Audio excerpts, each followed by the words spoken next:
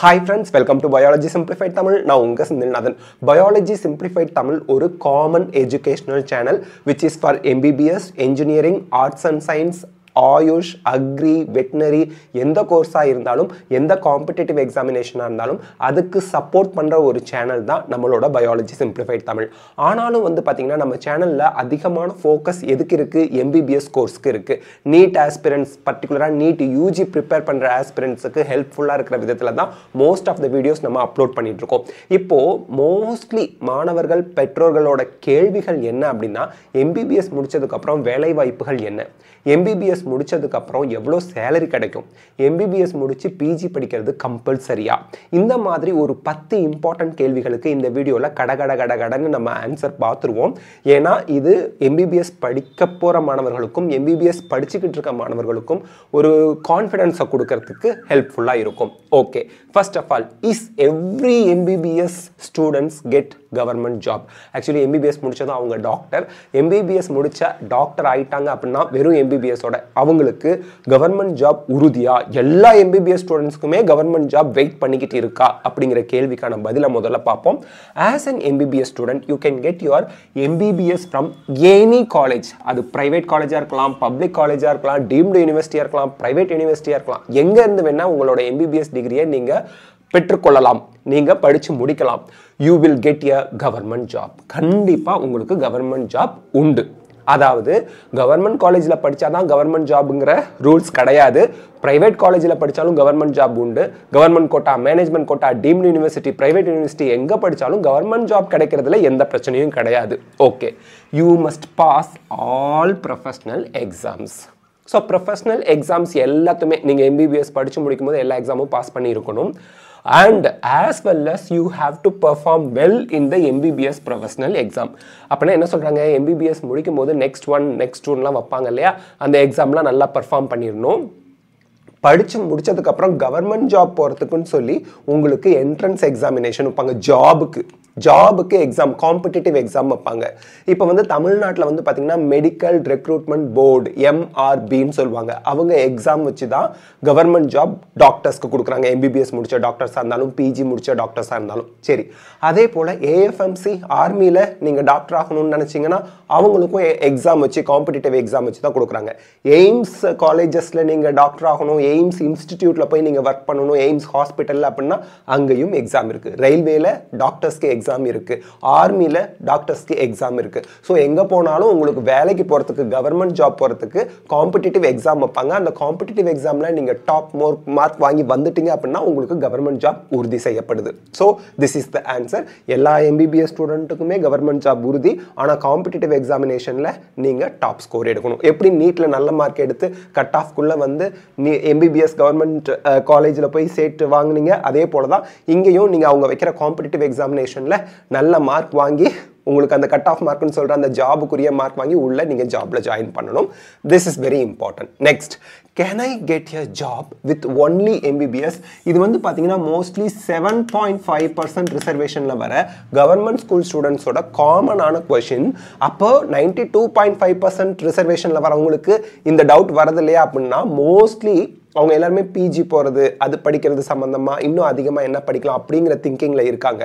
But 7.5% reservation அந்த பேக்ரவுண்டில் வரக்கூடிய மாணவர்கள் வந்து பார்த்திங்கன்னா அவங்க புவர் பேக்ரவுண்ட்லேருந்து வராங்க. ஸோ தட் அவங்க எம்பிபிஎஸ் 5.5 வருஷம் முடிச்சதுக்கு அப்புறமும் திருப்பியும் படிக்க போனாங்கன்னா ஃபேமிலிக்கு பார்த்துக்கிறதுக்கு, ஃபேமிலிக்கு அவங்க ஹெல்ப் பண்ணுறது முக்கியம் அப்படிங்கிற ஒரு சுச்சுவேஷன் இருக்குது. அதனால் அவங்க எம்பிபிஎஸ் முடித்ததும் கண்டிப்பாக ஜாப் ஜாயின் பண்ணலாமா, என்ன மாதிரி ஜாப் எல்லாம் கிடைக்கும் அப்படிங்கிறத ஒரு முக்கியமான கேள்வியை கேட்குறாங்க. ஈவன் அதர் ஸ்டூடெண்ட்ஸ் கூட கேட்குறாங்க. After successfully completing the MBBS degree, students have 2 options. MBBS முடிச்சதுக்கு அப்புறம் உங்களுக்கு 2 ஆப்ஷன் இருக்கு. 1, start their own business. வீட்டு முன்னாடி MBBSனு போர்டை போட்டிங்கன்னா டெய்லி 20 பேஷண்ட் வந்துருவாங்க, அட்லீஸ்ட் 10-15 பேராவது வந்துருவாங்கன்னு வச்சுக்கோங்களேன்.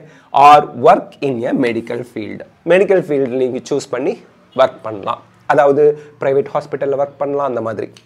Students can also apply for government jobs. First சொன்னது ப்ரைவேட் செக்டரில் வந்துடும், நீங்கள் ஓனாக நர்சிங் ஹோம் நடத்தலாம், அல்லது ப்ரைவேட்டில் போய் ஒர்க் பண்ணலாம், இல்லை கவர்மெண்ட் ஜாபுக்கு ஆஸ் அ டாக்டராக நீங்கள் அப்ளை பண்ணலாம்.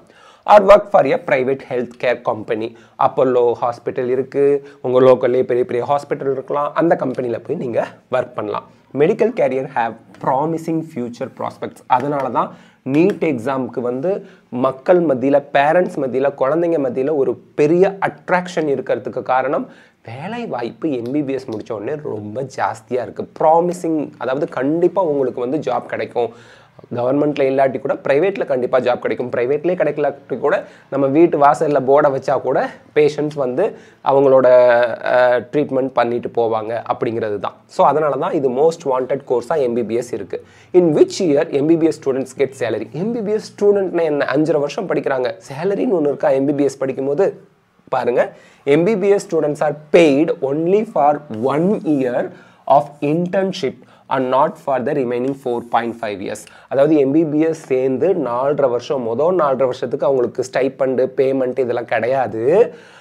கடைசியாக 4.5 வருஷத்துலேருந்து 5.5 வருஷம் இன்டர்ன்ஷிப், ஹவுஸ் சர்ஜன் சொல்லுவாங்க. அந்த ஹவுஸ் சர்ஜன் பண்ணும்போது மந்த்லி ஸ்டைப்பண்ட் அவங்களுக்கு கிடைக்கும். பட் இங்கே ஒரு விஷயம், த ஸ்டைப்பண்ட் தே ரிசீவ், அந்த ஸ்டூடெண்ட்ஸுக்கு எம்பிபிஎஸ் ஃபைனல் இயரில் இருக்கவங்களுக்கு 4.5 இயர்லேருந்து 5.5 இயர் படிச்சுட்டு இருக்காங்களே, அவங்களுக்கு கிடைக்கக்கூடிய ஸ்டைப்பண்ட் வந்து காலேஜுக்கு காலேஜ் சேஞ்ச் ஆகும். கவர்மெண்ட் காலேஜில் நல்லாவே கொடுப்பாங்க, ப்ரைவேட் காலேஜில் கொடுப்பாங்களானே தெரியாது. காலேஜுக்கு காலேஜ் அந்த ஸ்டைப்பண்ட் மாறும். எம்பிபிஎஸ் ஸ்டூடெண்ட்ஸ் அட் எய்ம்ஸில் படிக்கக்கூடிய எம்பிபிஎஸ் ஸ்டூடெண்ட்ஸுக்கு தான் இன்டர்ன்ஷிப் அப்போது அதிகமான ஸ்டைப்பண்ட் கொடுக்கப்படுது. ஓகேங்களா, இந்தியாவில். சரி, next, what is next exam after MBBS? இப்போது ஒரு புதிய குண்டு ஒன்று போட்டிருக்காங்க, அணுகுண்டு. என்னன்னா next exam, national level exit exam. அதாவது உங்களோட ஃபைனல் இயர் எக்ஸாமுக்கு பதிலாக நெக்ஸ்ட் 1 எழுதுவீங்க. ஃபைனல் இயரில் ப்ராக்டிக்கல் எக்ஸாமுக்கு பதிலாக நெக்ஸ்ட் 2 எழுதுவீங்க. நெக்ஸ்ட் 1ங்கிறது ஆல் இண்டியா லெவலில் நடக்கும், நெக்ஸ்ட் 2ங்கிறது யூனிவர்சிட்டி லெவலில் நடக்கும் அப்படின்னு சொல்லியிருக்காங்க. ஸோ நேஷ்னல் எக்ஸிட் டெஸ்ட், அதை தான் நம்ம வந்து சுருக்கி நெக்ஸ்ட் அப்படிங்கிறோம். Is a proposed examination for all MBBS students in India who must pass the final year in order to obtain a license to practice medicine. So நீங்கள் medicine, நீங்கள் டாக்டராக practice பண்ணணும், நீங்கள் ட்ரீட்மெண்ட்லாம் பண்ணணும் பேஷண்ட்ஸ்க்கு அப்படின்னா நெக்ஸ்ட் 1 எக்ஸாம், நெக்ஸ்ட் 2 எக்ஸாமில் pass பண்ணியிருக்கணும் அப்படிங்கிறது கம்பல்சரி. இது காமன் எக்ஸாமாக நடக்கும். Admission to post graduate courses, PG courses, empty எம்எஸ்லாம் சொல்கிறாங்க இல்லையா, அதுவும் based on the next 1 score. So next 1ல நீங்கள் ஓரளவு சர்டன் மார்க் எடுத்தீங்கன்னா, அதாவது 100 மார்க்ஸ்க்கு 50 எடுத்தீங்கன்னா பாஸு. ஹையஸ்ட் ஸ்கோர் எடுக்கும்போது நீங்கள் விரும்புகிற பிரான்ச்சில் பிஜி போய் ஜாயின் பண்ணி படிக்கலாம் அப்படிங்கிறாங்க. நெக்ஸ்ட் 1 எக்ஸாம் மார்க்கை பேஸ் பண்ணி தான் பிஜி அட்மிஷனும் நடக்க போது. நெக்ஸ்ட் பிஜி எடுத்துடுவாங்க. 5th question, what is the salary of MBBS doctor? சரி, பிஜி விட்டுருங்க, நெக்ஸ்ட் 1ல பாஸ் பண்ணிட்டேன், நான் நெக்ஸ்ட் 2வும் பாஸ் பண்ணிட்டேன், இப்போ எம்பிபிஎஸ் டிகிரி வாங்கிட்டேன், வேலைக்கு போனால் எனக்கு எவ்வளோ சேலரி கிடைக்கும்? நல்லா கவனிச்சுங்க. In India the salary for MBBS junior doctors in government sector, Tamil Nadu government ஹாஸ்பிட்டலில் ஒர்க் பண்ணுறீங்க, எம்ஆர்பி பாஸ் பண்ணி, இல்லை வேறு ஏதாவது கவர்மெண்ட் ஜாப் போகிறீங்க எம்பிபிஎஸ்ஸை பேஸ் பண்ணி அப்படின்னா உங்களுக்கு மாதம் 50,000லேருந்து அதிகபட்சம் 80,000 வரைக்கும் சேலரி இருக்கும். குறைஞ்சபட்சம் 50,000, மேக்ஸிமம் 80,000 கவர்மெண்ட் செக்டரில் நீங்கள் வெறும் எம்பிபிஎஸ் முடிச்சுட்டு டாக்டராக போனீங்க அப்படின்னா. And you get a stipend of around 80,000 to 1 lakh per month while doing NEET PG. But இந்த இடத்துல NEET PGங்கிறது PG courses, next exam எழுதி PG courses MD MSலாம் பண்ணும்போது monthly, ஆனால் இது வந்து எல்லா இடத்துலையும் 80,000லேருந்து 1 lakh இருக்காது. எய்ம்ஸ் டெல்லியில் 1 lakh per month stipend கொடுக்குறாங்க. அது வந்து 40,000, 50,000, 60,000ன்னு காலேஜுக்கு காலேஜ் மாறுது. அது நம்ம பார்த்துக்கணும். ஓகே, இது வந்து பிஜி படிக்கும்போது. வேலைக்கு போயிட்டோம்னா கவர்மெண்ட் ஜாப்க்கு எம்பிபிஎஸ் முடிச்சு போனோம்னா 50,000லேருந்து 80,000 வரைக்கும் சேலரி கிடைக்கலாம். Can we do IAS after MBBS? UPSC exam ஐஏஎஸ்க்கு நான் ப்ரிப்பேர் பண்ணலாமா எம்பிபிஎஸ் முடிச்சு? ஏன்னா நிறைய ஸ்டூடெண்ட்ஸ் வந்து எம்பிபிஎஸ் படிக்கிறாங்க, பட் இருந்தாலும் அவங்க உள் மனசில் வந்து சப்கான்சியஸ் மைண்டில் வந்து அவங்களுக்கு கலெக்டர் ஆகணும்ப்பா, ஐஏஎஸ் ஆகணும்ப்பா அப்படிங்கிற ஒரு ட்ரீம் இருக்கும். அப்போ எம்பிபிஎஸ் படிச்சுக்கிட்டே ஐஏஎஸ் படிக்க முடியுமா? ஐஏஎஸ்க்கு ப்ரிப்பேர் பண்ணி என்னால் கலெக்டர் ஆக முடியுமா அப்படின்னா கண்டிப்பாக முடியும். எம்பிபிஎஸும் ஒரு எலிஜிபிள் கோர்ஸ் தான் ஐஏஎஸ் படிக்கிறதுக்கு. எனி டிகிரி படிச்சிருந்தாலே ஐஏஎஸ் பண்ணலாம் நம்ம. If you are a disciplined and dedicated student, you can easily pass both UPSC and MBBS. Disciplined இருக்கணும், dedicated இருக்கணும் towards your studies and preparation for UPSC examination. MBBSும் படிச்சிட்டு இருக்கணும், UPSC examinationக்கும் prepare நல்லா பண்ணீங்க அப்படின்னா உங்களால் ரெண்டையும் அட் டயத்தில் கம்ப்ளீட் பண்ண முடியும். Okay. Doing UPSC after MBBS may appear to be difficult task. கண்டிப்பா MBBS முடிச்சிட்டு UPSC எக்ஸாமுக்கு ப்ரிப்பேர் பண்ணி எழுதுறதுங்கிறது 5.5 வருஷம் ஒரு கோர்ஸை முடிச்சிட்டு UPSC எக்ஸாம் போகிறேன் நான் ஐஏஎஸ்க்கு ப்ரிப்பேர் ஆகிறேன் அப்படிங்கிறது கொஞ்சம் கஷ்டமாக இருக்க மாதிரி தெரியும். But it is possible if one is determined. கண்டிப்பாக நான் MBBS முடிச்சுட்டு கலெக்டர் ஆவேன் அப்படி ஒரு மன உறுதி உடையவங்களுக்கு அது பாசிபிள் தான். அதில் எந்த மாற்று கருத்தும் இல்லை. 7th question. Does MBBS marks matter for your job?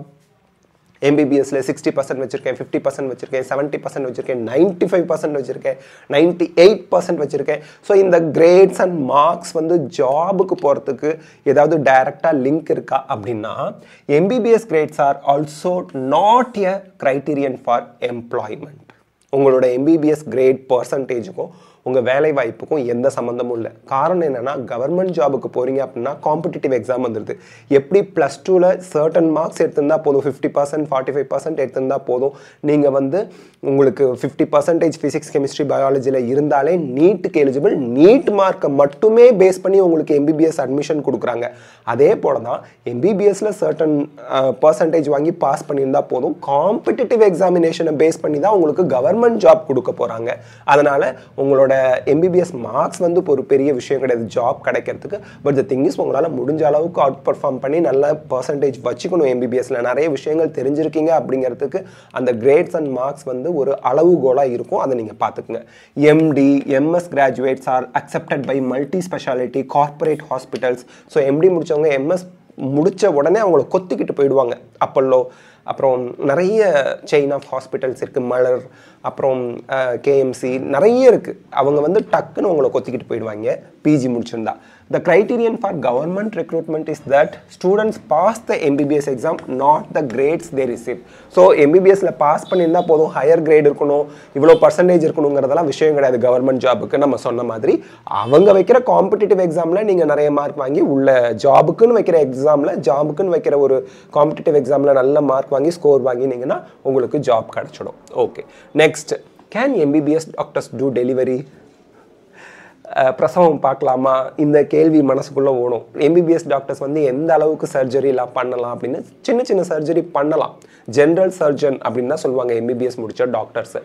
So இப்போ வந்து பார்த்தீங்கன்னா he or she டாக்டர் வந்து is capable of performing all minor surgical procedures for which he or she was trained during his MBBS course and housemanship. Housemanshipனா CRRI, house surgeon தான். So how's சர்ஜனாக இருக்கும்போது MBBS course படிக்கும்போது என்னென்ன சர்ஜரிலாம் பண்ணுறதுக்கு அவங்களுக்கு வந்து training கொடுத்தாங்களோ அந்த குட்டி குட்டி மைனர் சர்ஜரிஸ்லாம் அவங்க பண்ணுறதுக்கு எலிஜிபிள் உண்டு. அவங்க வந்து டெலிவரிஸை பர்ஃபார்ம் பண்ணலாம். டெலிவரிஸ் அண்ட் ரிலேட்டட் ப்ரொசீஜர்ஸ் வந்து இன்ஸ்ட்ரக்ஷன் அவங்களுக்கு சொன்ன மாதிரி அவங்க பர்ஃபார்ம் பண்ணலாம். அதுக்கு அலோடு உண்டு. அதில் எந்த மாற்று கருத்தும் இல்லை. So, a doctor, MBBS doctor is capable of performing national programs such as tubectomies, vasectomies. அது என்ன tubectomies, vasectomies? குடும்ப கட்டுப்பாடு.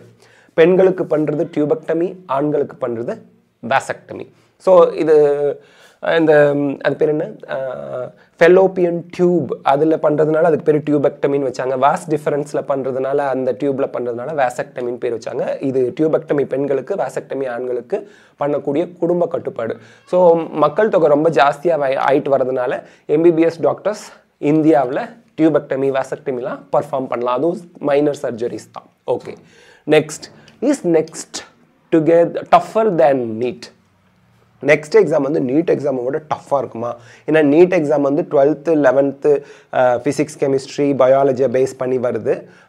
பட் நெக்ஸ்ட் எக்ஸாம் வந்து MBBS ஃபைனல் இயர் எக்ஸாமை ரீப்ளேஸ் பண்ணுறது டஃப்பாக இருக்குமானா டஃபராக இருக்காது.